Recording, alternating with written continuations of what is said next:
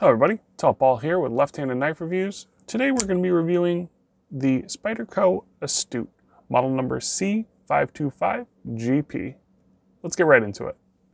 First up we have our facts and figures. This is going to be a 3-inch blade in 8CR 13 MOV steel running on washers. The scales are made out of G10 and are affixed to a stainless steel, and the handle measures in right at 4 inches. This whole knife weighs 2.6 ounces, and at the time of review, it sells for $45.50 on Blade HQ. Alright, first up we have our unsharpened Dixon Ticonderoga pencil, followed by our Spyderco Efficient. It's another budget option from Spyderco. We will follow that up with our Civivi Elementum. Good option from Civivi, and last up, the Spyderco Paramilitary 2. Alright, let's move on to Larry and my experience while using the knife. The Spyderco Astute was nice to review. The G10 has a really good texture to it, which gave us a very secure grip.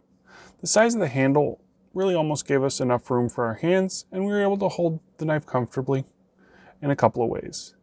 This knife has a good consistent lockup, and overall, this knife was pleasant to carry for review.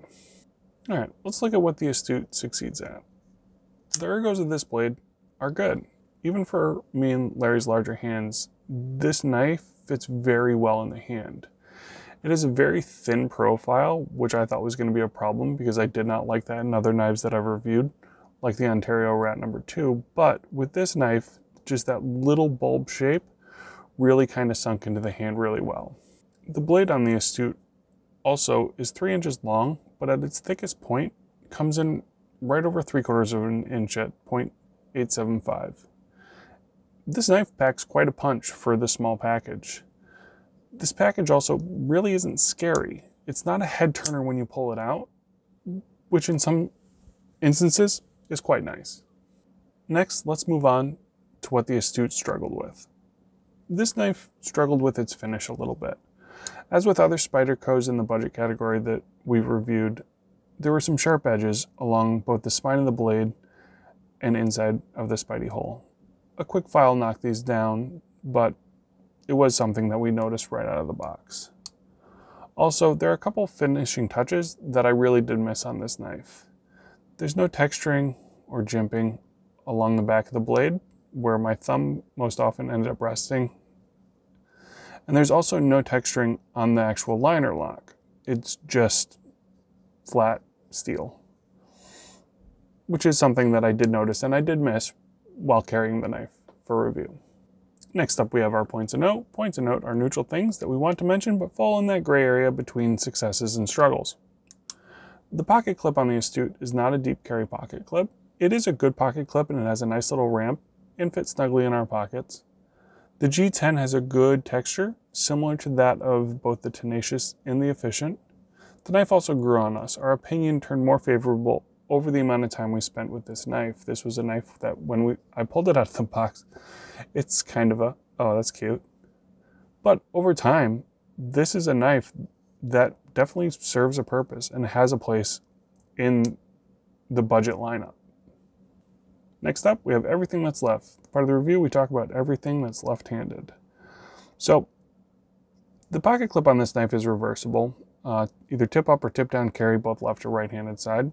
So that is nice.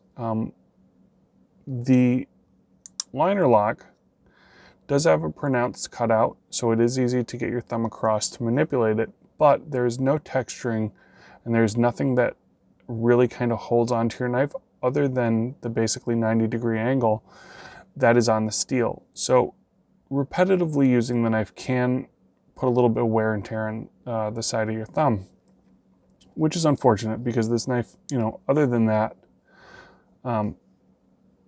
is quite nice. And then there's the deploy. The deploy on this knife for a left-handed individual is not great. On the right-handed side, you can see the whole hole. There's a little ramp in here, and you can open it really easy with the thumb stud. Spidey flicking for a right-handed individual is quite difficult, if not impossible depending on the size of your fingers. For a left-handed individual, there is this huge ramp over here, which allows you to get into it, but most of the spidey hole, the thumb opening hole, is actually buried behind the knife. So even though there is that ramp, it is still difficult to get it out with the thumb hole. The good thing is, for a spidey flick, if you can do it, it's a lot easier.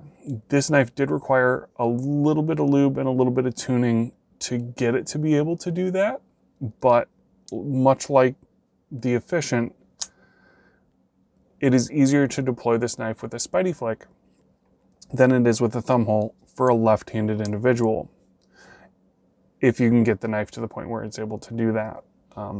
It definitely takes some wear and time as well.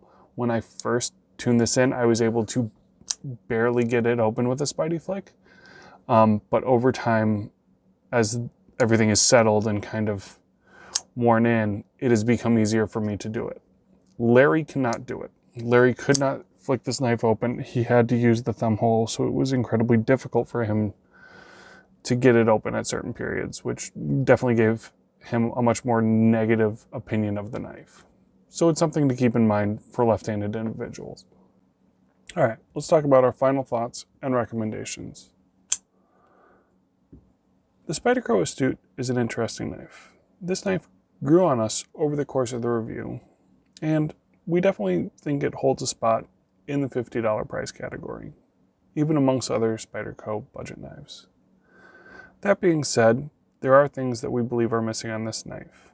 Some of the finishing, some of the touches that would really elevate this to the next level. The deploy on this knife also was really a struggle. For somebody looking for a knife for EDC that's very compact, this is definitely a knife that we can recommend. If you're not looking for something compact with this size blade, there are definitely other options out there. The Spyderco Efficient, the Spyderco Tenacious, there are also other $50 options from Civivi, CRJB. There's definitely a lot of really good options out there that are going to give you a larger knife. But if you're looking for this size knife, this is definitely something that we can recommend.